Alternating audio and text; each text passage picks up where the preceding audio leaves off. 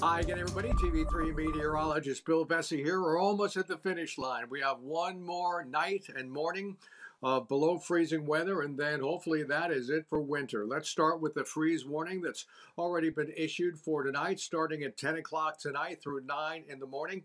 It includes everybody except along the immediate coast and the barrier islands. So Padre Island, Port Aransas, Rockport, Flower Bluff, all outside of the freeze warning for tonight, but everybody else is in it. Forecast lows and feel like in the morning, the record low is 35. We're looking at 30 here in Corpus Christi. That would be the fourth record low set this week. So here in Corpus Christi, bottoming out at 30. The feel like temperature will get down to 25. George West will be the lowest temperature at 24. And Beeville, the lowest feel-like temperature of 20. There you see Rockport, 35 for a low, and Port Aransas, 41 for a low, staying above that freezing mark. So 1904 is when the previous record was set. So we're looking for a 117-year-old record low to fall tonight and tomorrow morning. Now the metro area. If you are west of the Harbor Bridge and the Crosstown, including the west side, the airport, Calallen and Annabelle, and even Portland, right at the freezing mark, expect to be at or below freezing. If you are between the Crosstown and the Harbor Bridge and the beach, expect to be above freezing, stay above freezing, but not by much. So you can see the temperatures there. Again, it gets to be a question if you're even...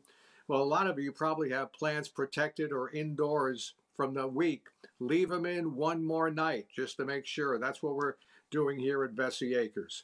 A live picture from the tower cam looking east down Padre Island Drive. How about that sunshine?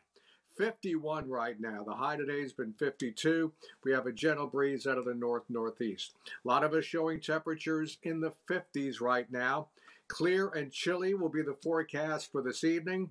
Mainly clear, a moderate freeze for many of us in the morning. Sunny and cool will be the forecast for tomorrow afternoon.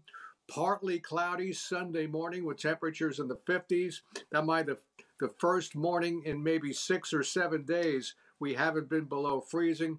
And a kinder, gentler cold front, more like normal, coming through later on Sunday. So the next 12-hour temperature trend will be into the 30s by 9 o'clock and then start getting below freezing. And this is a look at the airport. Below freezing around 3 o'clock in the morning before we bottom out at 30.